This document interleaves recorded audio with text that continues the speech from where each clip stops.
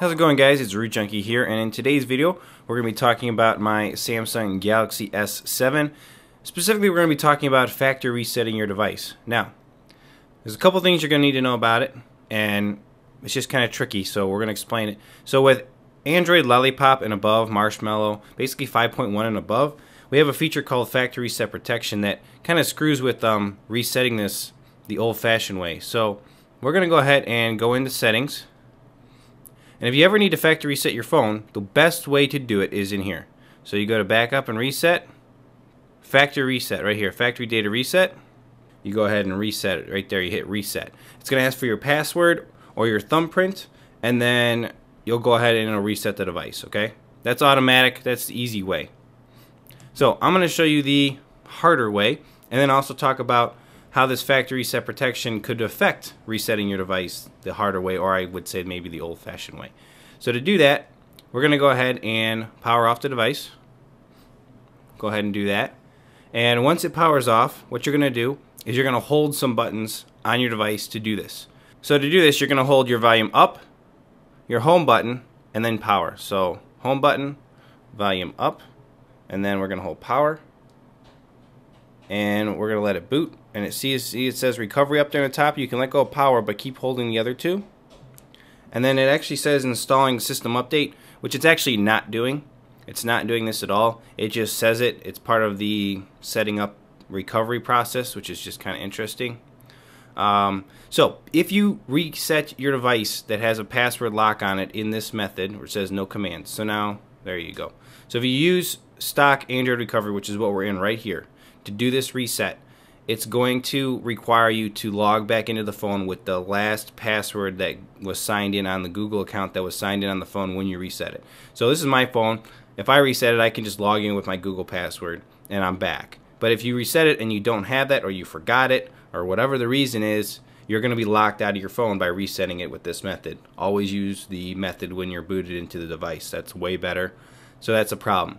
Now for me, I actually want to test on how hard it'll be to bypass factory reset protection on this device, so I'm going to go ahead and do it. So we're going to go ahead and wipe data factory reset, and then hit yes.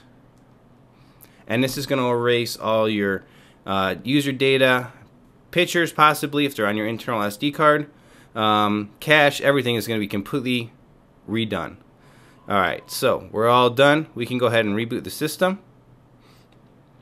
And what's going to happen is it'll boot back up. It'll take a little longer to boot on this first boot up because of the fact that it has to rebuild all the files and stuff. See, now this is interesting. It says verifying DM verify hash tree. So it's checking some security things when it's doing this. So this is going to be like a fresh boot up, and I'll have to go through all my install processes. But because I had a password on this should trip factory reset protection and lock me out unless I have that Google account. Let me just show you boot up and show you that. Alright, here we go. There is the welcome screen, and we are completely reset. So let me just show you factory reset protection. I'll just show you the screen it's going to get you to. I don't have a SIM card in right now, so it's going to ask me to basically do this through my Wi-Fi. So I'll go ahead and connect and just show you what I mean about this. Alright, so I'm connecting. Everything looks good. It's checking for software updates right now, and Wi-Fi is connected, and then the next screen should be checking my info, and this is to check to see if I need to put in a previous account. So right here, this device was reset to continue sign in with Google account that was previously synced to this device. So I know mine, so I'm going to put it in.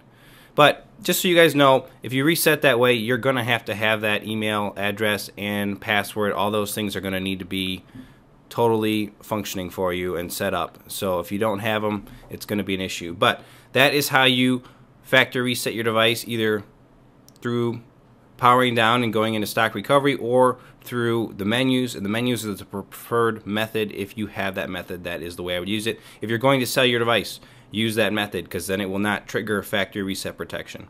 Anyway, just a heads up for you guys. Hope you enjoyed the video here on the Galaxy S7. And if you're interested in seeing how to factory reset protection bypass this, I'm hoping to actually show a video on that soon. We'll see how that goes. If I can find a method, I will. If I can't, I won't. It's one of them deals. But stay tuned for more videos on this device, and we'll catch you guys in the next one. Root Junkie out.